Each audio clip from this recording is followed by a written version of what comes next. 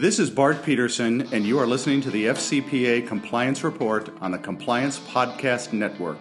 This is Greg Gilchrist, and you are listening to the FCPA Compliance Report on the Compliance Podcast Network. This is Dan DeMarco, and you are listening to the FCPA Compliance Report on the Compliance Podcast Network. In this episode entitled Lies, Spies, and Wirecard, we look at BDO's investigation into the Philippines. Why is the Wirecard Board of Directors afraid to meet in a conference room with windows? Why is there no interest in any of the assets in the bankruptcy court? What did the initial insolvency report say? And the continuing adventures of Jan Marsalek, all on Lies, Spies, and Wirecard. Hello, everyone. This is Tom Fox back again with Mikhail Reider-Gordon, and we are back for another episode in the ever-continuing saga of Wirecard. Mikhail, first of all, welcome back. Thank you, Tom. Always delighted to be back. And yes, we have an all-new episode of As the Card Turns. You have provocatively named this Lies, Spies, and Wirecard, so why don't you just get right into it? Okay. Well, let's start with our weekly roundup. We all know that after our summer hiatus, right, we brought listeners up to speed last week, covering all that went on whilst we were away. Now, if this were some run-of-the-mill corporate scandal, there may not be much to say after 7 days, but folks, let's face it, this is no ordinary scandal. Wirecard soap opera, swindle story, shocking tale with a frisson of schadenfreude all in one. New revelations this past week? Absolutely. They'd never let us down. All right, the mundane. BDO Unibank in the Philippines this week confirmed that the missing $2.1 billion in cash never entered the Philippine financial system. Let's admit it, their own FIU folks had already observed that such a huge sum would hardly go unnoticed in that country. Still, BDO had conducted an internal investigation and confirmed what everyone already knew. And meanwhile, Bank of the Philippine Islands, they had to suspend one of their assistant managers who apparently was complicit in the fabrication of false documents shown to the auditors to support the whole notion that Wirecard Holding had its trust accounts out in the Philippines. BPI claims it's still investigating this junior bank employee, but we can anticipate that not much more will come out of that. So let's turn to what really moves this never-ending saga along. We start with learning that Wirecard filed for bankruptcy. We knew that. But when it did, the company's board members so feared they'd be attacked, they refused to meet in rooms with open windows. We haven't heard of any angry mobs besieging Wirecard's offices of yet. Perhaps it's just the guilt of having been on the governing body overseeing such an epic corporate failure that is feeding their paranoia. And speaking of the bankruptcy, oh dear. Recall that when Insolvency Administrator Michail initially opened the proceedings, it was anticipated that some 100-plus corporate suitors would be snapping up all of that perceived value of Wirecard was ostensibly sitting on. Last week, we learned Deutsche Bank thought the price for some of the assets was a wee bit high, and they backed out. This week, we learned there's a general decline in interest related to Wirecard's assets. Solaris Bank AG had said it was giving a Wirecard a close look and came away determined not to make an offer. Solaris Bank CEO Roland Fols and his institution said they weren't interested, not even for parts of Wirecard. Yikes. Not even worth scrap parts? As a consolation, Solaris did pick up a few straggler former Wirecard middle managers. So, Foltz really got a gift without purchase. Who's left the shoppers? 3 contenders are known to still be queuing at the fire sale. Banco Santander, Leica Mobile, and SIA, an Italian payments company. German company Unser apparently rapidly lost interest, so it would appear the Germans have taken themselves out of the bidding entirely. I guess the notion of buy local only carries so far. What could possibly have put Deutsche and Solaris Bank off Wirecard? Administrator Jaffe's preliminary assessment report to the Munich District Court could very much be a factor here. He only just took the job, you say. What can he possibly have identified so soon? Well, it is Wirecard. Recall when Java's press release came out back in July 1st with news of his appointment, he said the primary objective was to stabilize the business operations of Wirecard's group of companies. He also wrote that Wirecard was still solvent and that payouts to merchants and customers were being carried out, quote, without restrictions. In parallel, he was searching for investors for the core activities of Wirecard AG, as well as for the subsidiary business units. He was heartened by the interest investors from around the globe were expressing, and it was all quite sunny and promising. However, the last paragraph of Java's press release was one sentence only. It said, quote, in addition, the clarification of the causes of the crises, as well as the analysis and verification of cash flows and data, were being progressed with high priority. And this one little statement has had big repercussions. Now, we've discussed some of the causes already. Money laundering for all manner of transnational organized crime, fraud. Listeners, if you're new to this series, quick, go back, listen to episodes 3 and 5. But there were other factors as well. Java has been looking into those causes behind Wirecard's implosion. He issued a 359-page preliminary insolvency report to the Munich court. And the initial finding? It doesn't paint a picture of a company with value to spare. Java has found that Wirecard's claim of generating 1.9 billion euro in pre-tax profits between 2015 through first quarter 2020, that's this year, total rubbish. Yep. Excise those fraudulent transactions from the Asian regional group, Singapore with its fake trustee accounts and the Philippines with business partners that didn't exist. And you know what's left? Nothing. That's right. Take away only one region from Wirecard's global operations, and what is left?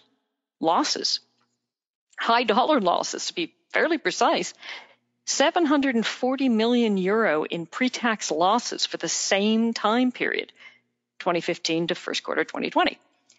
That's right, listeners. Wirecard, at least for the past 5 years, they weren't profitable in any way, shape, or form. How did this not come out sooner?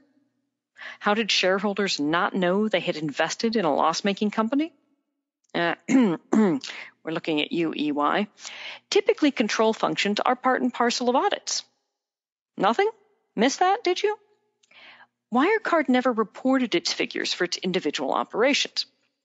It only reported what it claimed was total corporate revenue, and it used the fraud out of Asia and a couple of other subsidiaries to conceal the true losses.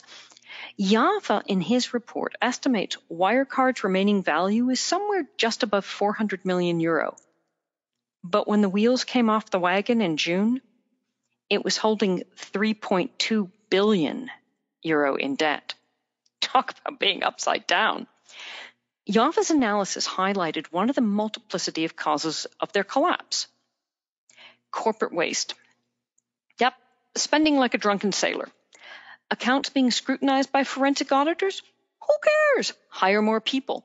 Lots more. In fact, fully 25% more. That's right, when KPMG was there, sniffing about, Wirecard went on a hiring spree. Short sellers asking awkward questions? Spend! When the shite hits the fan, so to speak, round about late June of this year, Wirecard was burning through 10 million euro a week. It's rather good that it all fell apart when it did, because its trajectory was on course to increase to spending 15 million euro a week. Quick math for some of you, that comes to about 200 million a quarter. Java's report identified that Wirecard would have had to go back to the trough come late December just to raise more money to pay its bills and keep the lights on. They were out of runway again, or as they so eloquently stated on their website recently, they had, quote, created considerable overcapacities. Remember Pets.com, the company with a sock puppet as its mascot? Now, 1 year earned $619,000 in revenue, but spent $11.8 million. They're looking positively frugal next to Wirecard. Jaffa also found Wirecard was a complete shambles when it came to cybersecurity and IT infrastructure. You heard this correctly. The fintech, emphasis on tech, the one that was ostensibly processing millions of financial transactions around the world via advanced technologies, handling all of that sensitive customer data. Well, what little tech they did have functioning, and think of that old Tandy you first had in 1980, now duct taped together and maybe being operated by your geeky second cousin living in the basement of his mother's house in Croydon. It kind of equivalent. No, really. Jaffa found that one of Wirecard's IT teams, who worked in Athens but were attached to a subsidiary with headquarters in New Zealand, that remit for the team, provide IT services to Wirecard's headquarters in Germany. Only it turns out when Jaffa dug into it, their IT services to the Munich offices weren't actually needed, only no one had noticed. This stunning ignorance is a common theme in Jaffa's report on Wirecard. No one on staff at Wirecard actually knew what was going on anywhere in the company. Not much was captured or recorded, and besides, none of the internal software and systems connected or spoke to one another. So who would know? Who would know nothing was being accurately tracked? Jaffa found that, quote, a fraction of the staff was actually necessary. All the rest of the employees, essentially there to keep the fraud alive. Where were the risk officers, the compliance staff, the finance team? Where were the internal audit department and general counsel? How could so many employees genuinely not question what their company was doing and why there were so few controls in place? Now that thought edges us toward our Wirecard theme today. Remember back in episode 5, I mused out loud to Tom, what if Wirecard was never really intended to be profitable? What if it was always intended to be just a well-concealed but very public laundromat for criminals and Russian oligarchs? Was it this decade's BCCI? How could so many be complicit? Russia fits rather snugly in both this greater saga and in our topic today. Now, listeners, you're no doubt familiar with the recent leak of the trove of historic FinCEN data that the International Consortium of Investigative Journalists have been combing through for the past few months. And this data and the data are largely suspicious activity reports, or SARs, if you're in the geeky AML world like me. This data came from a breach and was shared with the Investigative Reporting Group. Well, ICIJ have shared a tiny portion of that raw data. Wish you'd share more, hint, hint. Still, they have made available in CSV format a transactions map, if you will, where one can look up a favorite financial institution or relationships between banks sourced from these SARs. They have not shared account holder names, the narratives of the SARs, or any of the really juicy bits. However, riffling through the data, I located our favorite bank, Wirecard. Now, the data is old, dates back somewhere between 6 and 20 years, depending on any individual transaction. But history has its place. We've got a little string to tug from that big ball of yarn we call Wirecard. Specifically, there are 2 clusters of transactions involving Wirecard Bank. One batch from December 2013 and another batch from June 2014. A total of only 12 direct transactions. Not much. But these historic SAR filings that were submitted to FinCEN over a number of years and first leaked by a former FinCEN official who has since pled guilty for leaking said documents. Okay, back to the data. With this specific handful of Wirecard Bank transactions, in every instance, the SARs were filed by BNY Mellon. BNY Mellon was acting as the clearing bank here, and all transactions are monies coming from third-party institutions into Wirecard Bank in Germany. At first glance, the specific transactions into Wirecard accounts, Bank of Bermuda, several Philippine banks, DBS Bank in Singapore, Czech Bank, some international correspondent banks based out of the U.S. and Canada, banks for banks, if you will. The amounts aren't staggering. Some involve multiple transactions on the same date from the same originating institutions. But Wirecard was global. It processed transactions from its subsidiaries and partners around the globe. So far, so superficially benign. Except recall, Clearing bank BNY Mellon filed SARS, so a massive institution that clears billions of dollars of transactions a day on behalf of FIs around the world, found compelling reason to suspect these particular transactions were not what they claimed to be. And this is where it starts to get truly intriguing. I did a little date sorting and analysis of those transactions on the same dates bracketing the transfer of funds into Wirecard and also running through BNY Mellon. And here's what starts to pop out. Money to and from Austria, right, home of Herr Marsalek and Braun. Mauritius, remember the supposedly publicity-shy private equity firm based in Mauritius that at Marsalek's direction had Wirecard pay millions in order to acquire a cheap Indian company, MS Tickets, but turned out it was a round-tripping scheme. Oh yeah, and some banks in the Philippines associated with the Wirecard fraud out there, BDO Unibank. Turkey, the UAE, Curacao. Remember Wirecard client, the binary option company, Option 888 was based out of there. Latvia, Cyprus, home to bank to binary. And Philippines fraud front company, PayEasy.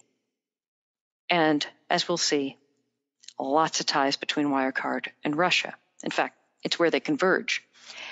Oh yeah, and the other transactions bracketing the Wirecard to and from Russia. And the money movement, a lot of Russian and Philippines evidence of some truly intriguing money flows. Again, ICIJ, please share more info. So we arrive at today's big theme, lies, spies, and Wirecard. Now, no episode of this series would be complete without a mention of Jan Marsalek.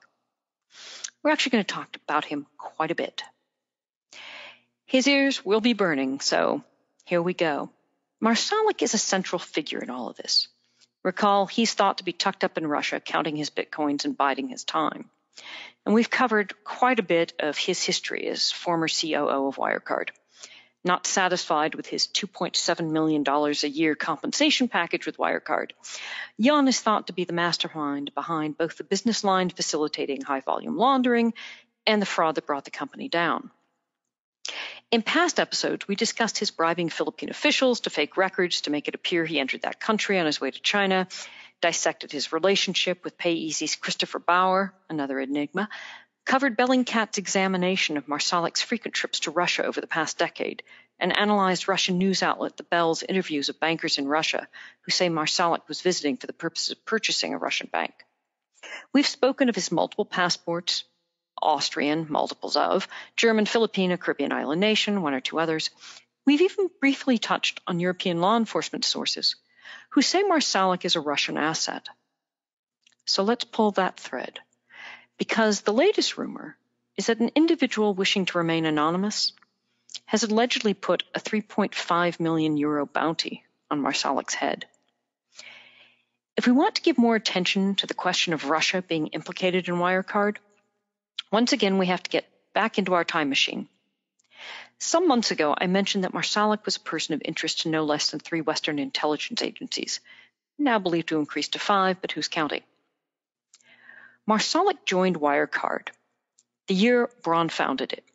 He started as a vice president at the tender age of 20.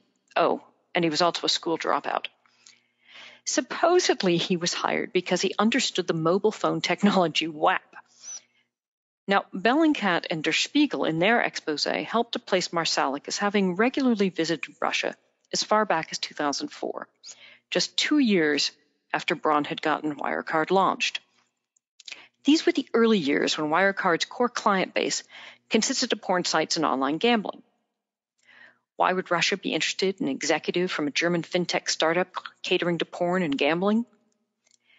Well, you see, it isn't much fun looting and pillaging one's country if you can't spend the proceeds on luxury items and pirate swag. As so many kleptocrats and oligarchs discover after stealing from their fellow citizens, the problem is there isn't much in the way of goodies to buy in country. Russia isn't known for building yachts. It isn't known for making Birkin bags or producing the equivalent of Lucien Freud's and Jean-Michel Basquiat's. Oh, sure, there's a Christie's showroom down in Moscow, but the covetable goods are in the West, along with jurisdictions that uphold the rule of law, which is important for kleptocrats and oligarchs. After all, It's such a bore trying to poison away all of one's enemies. It's good to have a reliable legal fora for business disputes and messy divorces. Russian officials, like corporate, corrupt, and despots in so many other countries, then and now, always need to find ways to move their money into the West. And Herr Marsalek? He wouldn't be the first Western executive to be compromised. And Wirecard? Certainly wouldn't be the first European bank to be hijacked by Russia either. It appears that it was when Marsalek was promoted up to Wirecard's management board in 2010, the deeper involvement between Russian intelligence and Marsalek really kicked into high gear. Marsalek began visiting Russia on average between once a quarter and once a month in those years. In 2015, records show the FSB began actively monitoring Marsalek's visits to and from Russia and other countries. The Russians, that is the government, its intelligence agencies, its oligarchs, and its organized crime bosses, and I know we have difficulty distinguishing between them all, but they have a well-known method that serves their needs and those of the businesses and businessmen they support. In return for money flowing through, which is useful for propping up companies in need of cash, like Wirecard, Russian money can evade sanctions and be moved into the West. In turn, the thug life, or those generous Russian benefactors, depending on your point of view, may seek certain favors. These favors can manifest themselves in a variety of ways, but typically they involve financial, air quote, support for off-the-books intelligence operations from those they patronize. What shape might such an operation take? Political meddling, support for far-right parties in other countries, funding rebel groups, funding terrorism. The list goes on. Here's a recent example, and funny, it just happens to feature Russian support for far-right parties such as the Far-Right Freedom Party in Austria, known as FPO. Recall, only last year, Sebastian Kurz, the chancellor, caught up in what was known the Ibiza affair.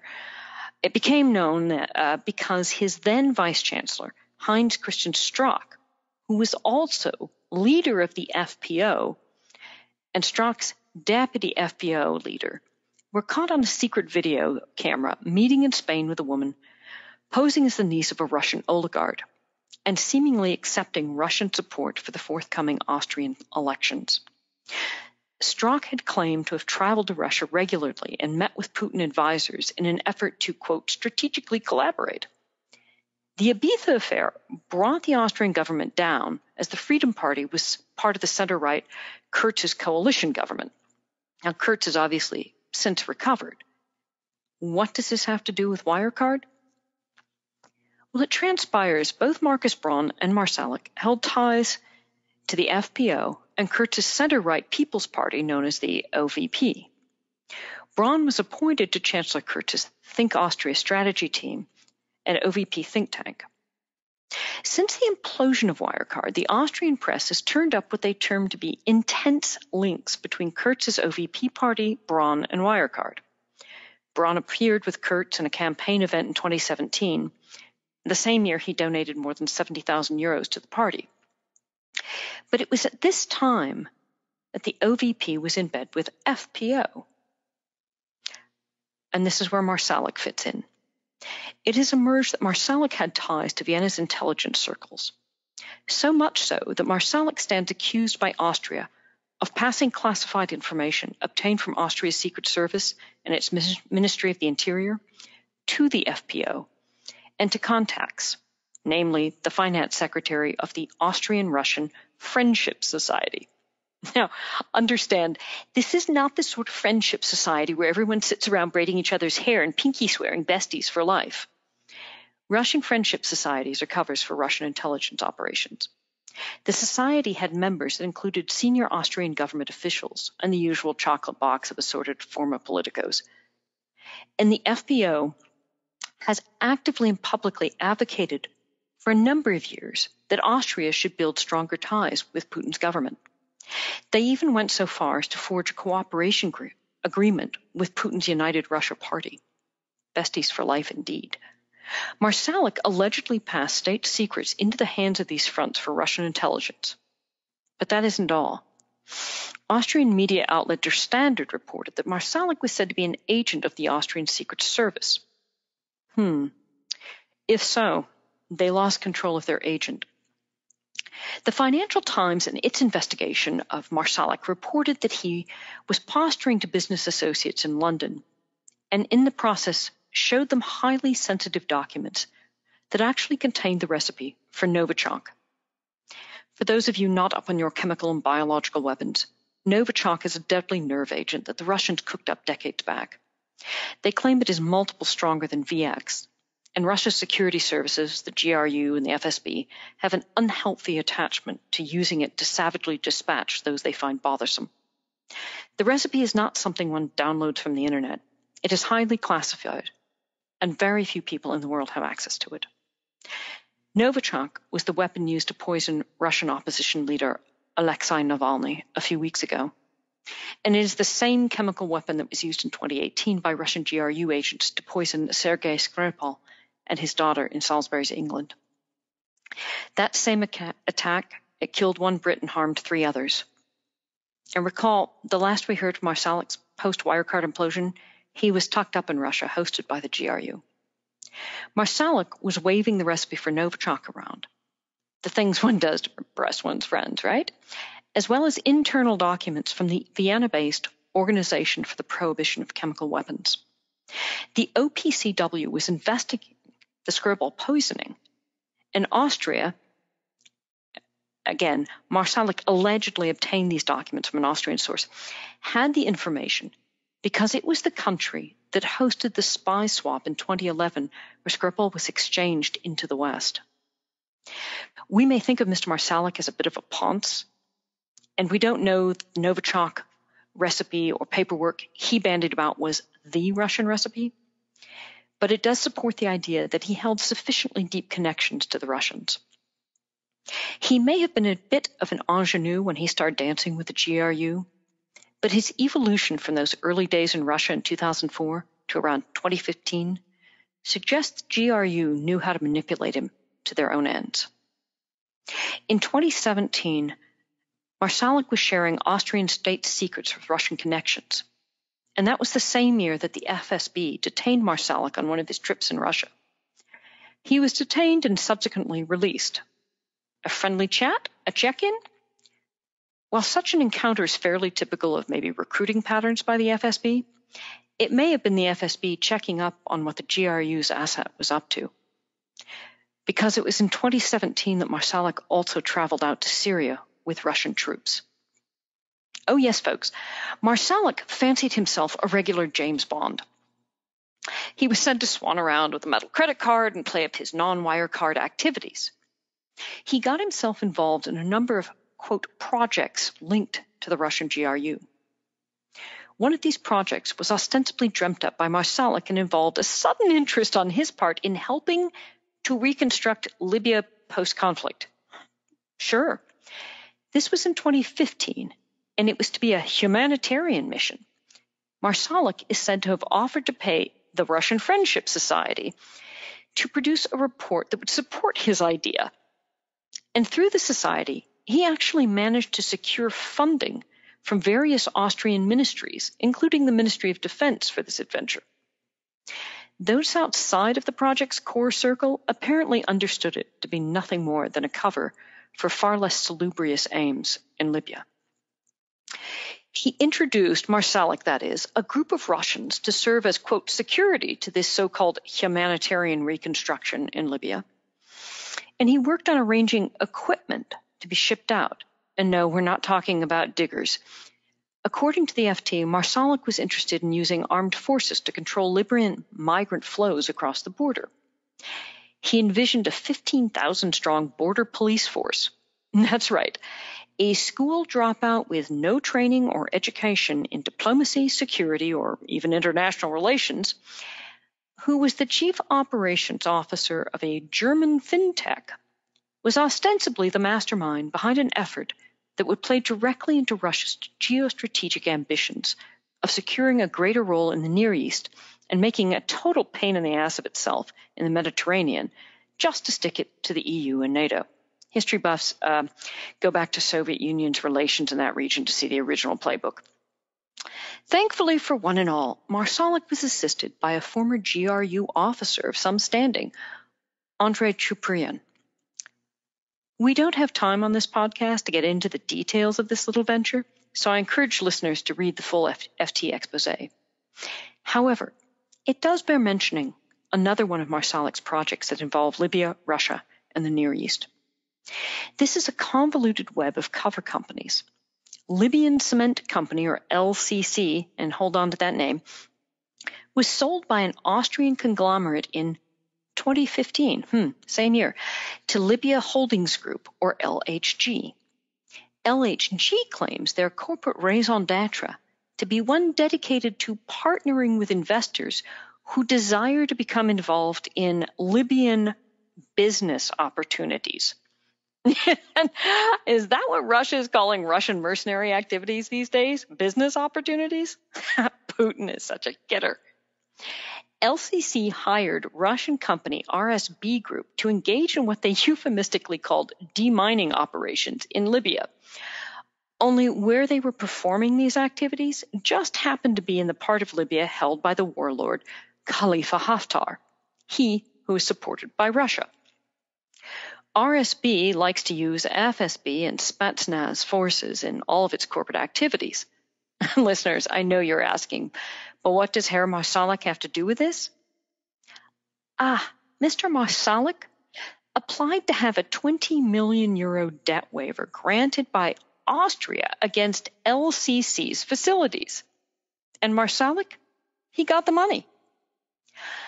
I expect there's some awkward conversations occurring in the halls of Austrian power now, but LCC, owner of LHG, well, one of those owners of LCC is Herr Marsalek himself. He was known to brag about his ability to secure Russian security specialists for business needs in Syria. Did I mention that Marsalek's home in Munich, that massive pile, it stood across the street from the Russian consulate? At least he didn't have to break a sweat going to and from the mothership. I want to return to this theme that Wirecard was never really more than just another Russian laundromat. And in future episodes, we're going to deep dive into some of these other Russian ties. But for now, as a teaser, let's take a gamble through the Wirecard fields where Russia sowed additional seeds.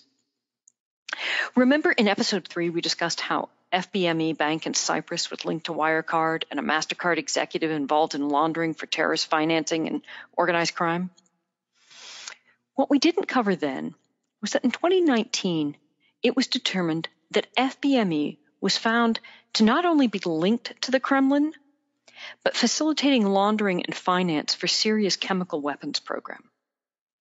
FBME also laundered for Russian organized crime and others, customer's a customer, ISIS, and an online porn baron, and not coincidentally, a key player involved with FBME, Mullah Khoury, a Syrian-Russian banker, who was accused of being involved in weapons procurement, including ties to the Russian chemist Leonid Rink, who helped develop Novichok.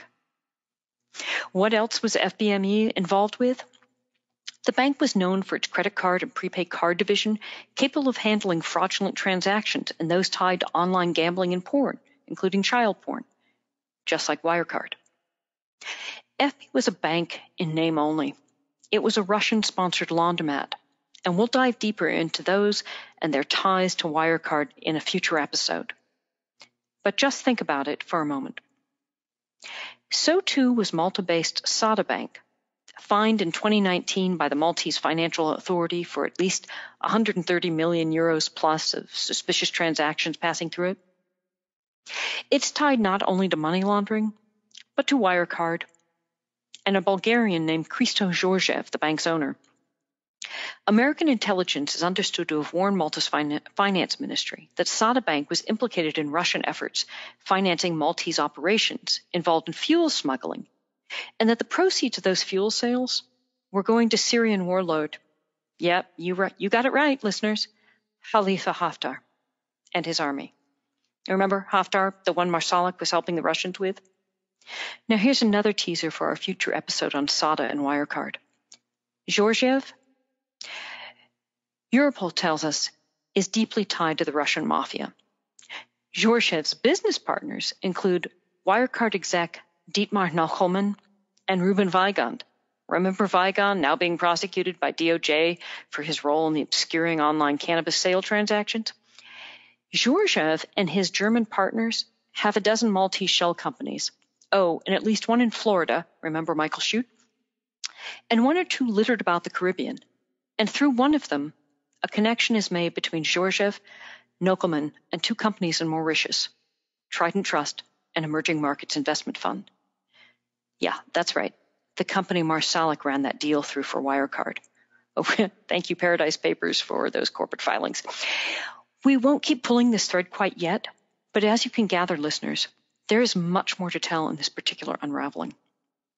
And recall in episode 4, when we start digging into the money laundering Wirecard facilitated, we mentioned bank to binary and the ICC binary option scandal in Israel. Don't worry, I haven't forgotten. It promises to be a juicy episode. You just have to be patient. Well, there is another connection, one that ties to Russian organized crime in Eastern Europe. We're jumping ahead a bit, but one of the key players in the Israeli ICC scandal, Gal Barak, went on trial in Vienna, Austria this summer, charged with investment fraud and money laundering. Shortly before the trial started, his German business partner, Uwe Lenhoff, was found dead in his prison cell in Germany. Like Barak, Lenhoff was awaiting trial. However, Lenhoff was linked directly to organized crime in the Balkans and Eastern Europe. The binary option sites Barak and Lenhoff operated, and there was a web of them, included options 888, which we discussed in a prior episode, and one company known as Global Payment Solutions. Ah, listeners, you recognize that one. They ran their transactions through Wirecard. The network included companies in the UK, Germany, the Netherlands, and beyond. And recall, former Wirecard exec Nochelmann, he was the German married to the Israeli woman, so dual citizenship. He got convicted in Israel for his role in the ICC scandal. We digress.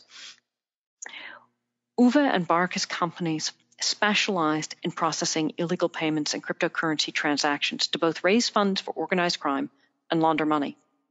But Barak and Lenhoff's contacts ran much deeper than just organized crime. Despite being a dual German-Israeli citizen, Barak operated out of Bulgaria and donated a lot of money to Bulgarian politics. Yeah, no connection to Russia there, right? In fact, when he invested in various establishments in Bulgaria, the Bulgarian prime minister personally would attend the openings. The Bulgarian minister of the interior gave awards to Barak. Until Lenhoff was arrested, he and Barak operated a global cybercrime organization that was expanding into online casino projects and boiler rooms in the Philippines again. They ran a web of sites devoted to fraud that in some instances sent money into German companies who banked them via holding companies in Cyprus. Full circle. Wirecard processed payments for this entire global network of fraudulently binary options industry. They were central to it. And Wirecard knew the money was dirty. It's truth. Doesn't it sometimes feel like every last one of these thugs attended a corporate retreat where they were handed a playbook for the year? You can kind of see the Russian retreat leader. Okay, front companies, Cypriot banks, run it through Wirecard. Proceeds back to fund Russian-related political goals, clean the money to spend on projects. Okay, bring it in, group hug. Barak and Lenhoff reportedly were not squeamish about using bribery, threats, and even assassination to achieve corporate goals. But then organized crime and the Russians never have been squeamish. As I said, we'll devote an entire episode to this thuggish lot and their deep ties to Wirecard, so look for it. And then there's the mysterious Grigory Kuznetsov, the EVP of Global Financial Services, Wirecard Asia, PTE, out there in Singapore where so much of the core fraud was executed at the behest of Marsalek. Maybe that's the wrong word to use. We'll discuss Kuznetsov in another episode, but he appears to have been placed there specifically by Marsalek. So let's talk dirty money. This is, after all, at the core of Wirecard. Proceeds of all manner of depredations, counterfeit drugs, the proceeds of illegal trade, illegal timber logging, illegal mining, the trafficking of all sorts, people, narcotics, arms, endangered animals, smuggled cigarettes, body parts, online gambling, exploitation, porn, internet scams, credit card and ID theft, binary option schemes. And the takings are all commingled and tumbled about with the entangled and corrupt monies that come from shady political deals, state-run banks bled dry, nepotism, businesses allowed to use child labor, the takings from extortion, dodgy tax deals. They all coalesce around these special purpose investment vehicles, cryptocurrency, even the profits of legitimate sales, and they move from bank to bank. The earnings go on to prop up politicians, fund campaigns to bring others down. They are the monies that fund rebel groups and terrorists. These profits fund weapons of mass destruction and pay to rig elections. They pay to kill stories or the journalists who write them. And they feed right back in to keep the criminal merry-go-round going. So it's a self-perpetuating, organized crime and corruption, exploitation continue to grow. Globally, illicit financial outflows total trillions of dollars. They drain hundreds of billions of dollars every year from the developing world. And one of the most important factors that make all this possible, banks. In 2019, Deutsche Bank faced fines and legal actions in multiple countries for its role in a $20 billion Russian money laundering scheme, known as the Global Laundromat. Between 2010 and 2014, the FSB and Russian organized crime, the two inextricably tied together, used Deutsche to move money into the West. How did that one work? Well, really short, high-level summary. UK incorporated shell companies loaning money to each other and then defaulting on fictitious debt. The money was transferred to Moldova and Latvia and back to Russia. Deutsche was too incompetent to notice. It took the OCCRP, the Guardian newspaper, and Süddeutsche Zeitung, a German newspaper, to break the story and tell the bank. And this was on the heels of another Russian laundering scandal in 2017, when the UK FCA fined Deutsche for allowing $10 billion laundering scheme, mere trades, run out of its Moscow branch. This year, German authorities went after the leaders of the Troika Laundromat, another Russian money laundering scheme through the Bank-Troika dialogue. The Troika scheme comprised some 75 companies in a complex web that ran as far back as 2006. FBME, Sada Bank, the list goes on.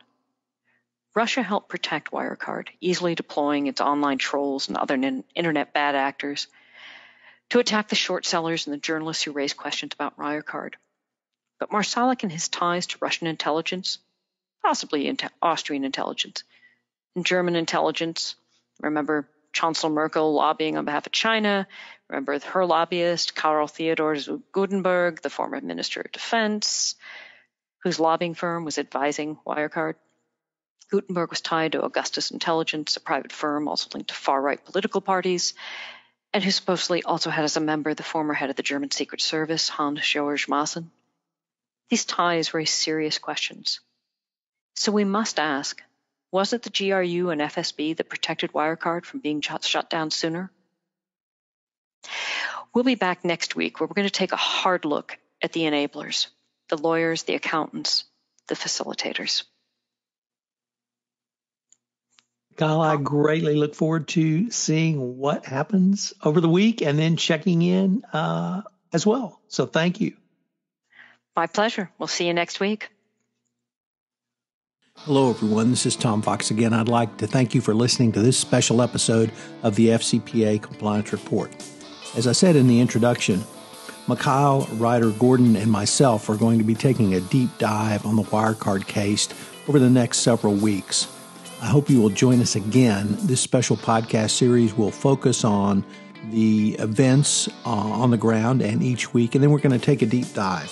Some of the topics we're going to cover include Germany Inc., the regulatory response, what this means for the overall fintech and EU regulatory world, and a variety of other interesting angles to the Wirecard case. I hope you will stick with us throughout this series. I know you will find it incredibly enjoyable, as this is one of the largest frauds since the Enron WorldCon days and the largest accounting fraud in Germany since World War II.